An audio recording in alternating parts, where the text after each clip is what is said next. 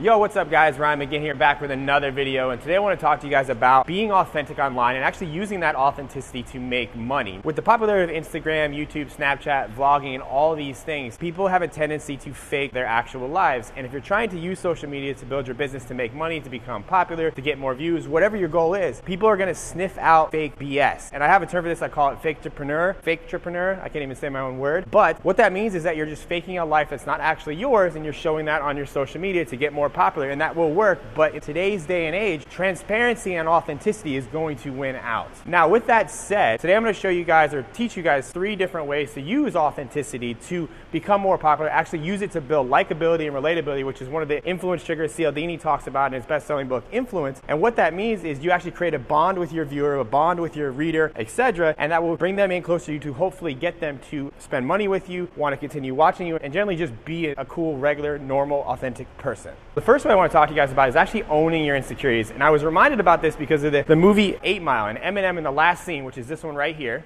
I know everything he's got to say against me. I am white. I am a fucking punk. I do live in a trailer with my mom. Here, tell these people something they don't know about me.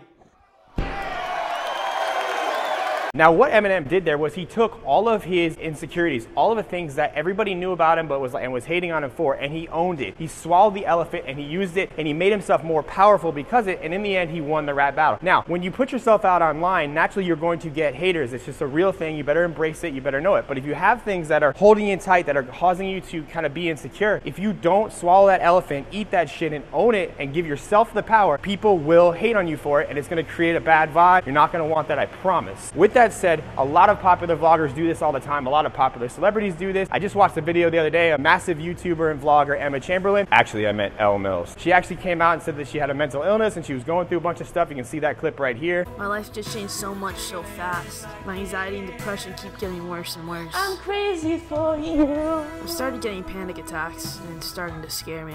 I'm literally just waiting for me to hit my breaking point. Casey Neistat has also done this many times in the past, where he talked about his marriage. She's super pregnant. Look at the size of this belly. I myself do this all the time because I get a lot of hate from my bottom teeth, and you can see a lot of those comments right here. Side note, yes, I know all about dental procedures and everything that goes along with it, and I will be getting my teeth fixed very soon. Now, just to recap that, own your insecurities. Keep that power for yourself. Use it to build your brand, to build your following, to build your name. Don't let other people take that power from you. Swallow the elephant and own your insecurities. And the next way that you can build authenticity and use it to actually make money and build a brand online is actually just standing with your beliefs. If you have a belief and you have values, you have core values, you need to state those loudly and proud, and then always stand by that. Do your best not to be wishy-washy. I know sometimes people change and beliefs change, but if you're saying stuff and you're trying to get a message across, you can't be wishy-washy. You have to be 100% authentic and tell it how you actually believe shit. So stand by your beliefs. That could be anything. It could be religious, political, style, way of picking up women. It doesn't matter. If you believe it works, you have to 100% embrace that and believe it, and the people watching you on camera have to believe that as well. Now, the next way to live authentically online and use it to build a brand and make money is to actually live what you preach. Now, I talk about this in a lot of my influential breakdowns. It's how a lot of people get popular.